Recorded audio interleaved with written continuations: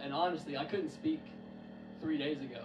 So, and I believe it was because God knew what was going to happen tonight, and the devil tried to literally take away my voice, and because I believe that there's somebody here that needs to hear what I have to say and what He saved me from, what He took me from, the places that I've been, and the highest of highs and the lowest of lows that I have been. And every single step of the way, let me tell you how faithful and good God is and how He's taken me out of it. See, like, let me tell you, I grew up in church. I spent Sunday morning, Wednesday nights, whenever my mom would take me, I would go. But there's a difference between going and believing, because you can go every single Sunday, you can go every single Wednesday, you can play the role of church, but that means nothing with your relationship with God. It says in the Bible somewhere, sorry, I'm recently saved, but it says somewhere, I know it does, it says that there was a man who lived his life for God, and whenever he went to heaven, God turned him away and said, I don't know you. You can go to church, you can be there every single Wednesday and Sunday, but that doesn't mean you have a relationship. That doesn't mean that you're going to heaven. You're not guaranteed that spot. So let me tell you what He did for me, okay? Grew up in church. I got in high school. I thought I was hot. I thought I was cool. So I decided to start messing around. I decided to get dabbling in some drugs. Started dabbling in some alcohol. I thought everything was good. I thought life was a party. That's what I felt. And every single day, I would wait. I bought a weed pen. Like, I was living life for myself. There was no God in me. But I have seen visions of God standing right there beside me when I was smoking. I have seen visions of God standing there, right there, like weeping, saying, just try me. Every single thing that we take in this life is a counterfeit for what God wants to give you.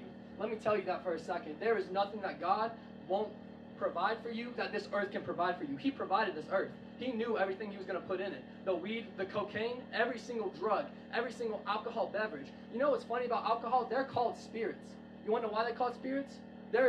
I can testify on this. Like Fireball, like alcohol, it changes you. And each different type of alcohol will change who you are. There are different spirits for different moods that I want to put you in. I've tried vodka, and vodka would make me happy. I've tried Fireball, and Fireball would make me angry. Those are spirits you are putting inside of your body. And if you think that you are drinking those, and you think that they are fulfilling to you, they have nothing to fulfill you. It is a pleasure. It is flesh that is coming out of you. It is not God. God does not want you to be consuming those things. God does not want you to be getting drunk. You are here for one purpose, and that purpose is to serve Him for the rest of your days. I'm sorry, I'm getting sidetracked. I'm sorry. So, I was drinking, I was smoking, I was partying, I thought I was cool, I thought I was hot, and then one day I hit rock bottom. I realized that I was nothing, I was depressed, I was 16 years old. I walked in my mama's room and I said, I don't want to live anymore. I don't want to be on this earth. I thought these things that I was doing, I thought they was fulfilling me. I thought that that's who I was. My identity had nowhere else but in alcohol and drugs. I thought that's who I was. I thought I was the party guy. I thought that that's all I was ever going to be, was the party guy. I thought I was going to stay in Hendersonville, North Carolina for the rest of my life. I thought that there was no other point to life than partying. I didn't see anything else. But let me tell you about what God has taken me from. A depressed 16-year-old who was ready to commit suicide. A depressed 16-year-old who only lived for drugs, only lived for partying. And He took me from that. I had one encounter. It was one thing. It was one step that God led me. It was one encounter. Let me tell you that there can be one encounter with God tonight that will change your life. There is nothing that He can't do in a moment of depression, a moment of anxiety. There ain't nothing that my God can't do. Don't you dare put Him in a box and tell me that He can't do it, because I have seen for myself firsthand. I'm a witness that God speaks and He breathes today. I can tell you without a doubt in my mind, before I didn't know if God was real, now I can tell you 100%. I know He lives. I know He is speaking to me every single day. I know what He has taken me from. There is no one else who gets credit for what I have been taken from but God alone. Every single situation that you are in, you think this doesn't apply to me, but God. But God will step in. And the last moment when you think there is nothing, when you're sitting there in front of your mother crying because you don't want to live anymore, because you think you can't handle the next day, let me tell you about my God. Let me tell you about what He did for me. I tell you what, there is nothing that He won't deliver you from. There is nothing He won't take you from. I went from that kid, from the depressed kid who was ready to kill himself, who wanted to drown in the bathroom because I thought that was it. I thought that was it. He took me from that spot, and now I am in ministry school. I am training to be an evangelist for God. I am training to be a prophet, a speaker for the works of the kingdom of God. I am no longer bound by those chains. I am no longer on the ground. I am risen. God has taken me out of those grave clothes. I was in bondage. I was dead. I was nothing. But God took that. God saw me. He didn't just see me. He sees you. He sees every single step that you've been, and He has been with you through every single step. There ain't nowhere you're going that He ain't at. You think that you can hide from Him in the bar? Listen, Adam and Eve thought that they could hide from Him, right? Where'd they go? He hid behind a tree, right? I think. Probably, maybe. I don't really know. We weren't there. Who's to say?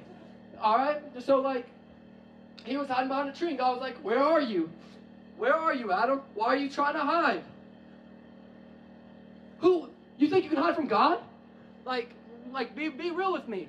There's no bar, there's no meth house that He is not in, that He is waiting. He is saying, son, just be mine. Stop searching for earthly possessions. Stop looking in these counterfeits, because He is there for you. He is not there for the counterfeit. He is wanting you to stop all these counterfeits. Stop the counterfeits. Look at the authenticity. Exactly like what my mom said. There's no more counterfeit. The church has a choice. You can't counterfeit your way into heaven. There's authenticity. There is freedom in God.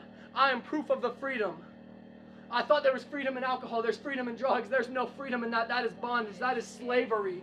Yes. There is nothing more free than the kingdom of God. Let me tell you something. Let me tell you about it.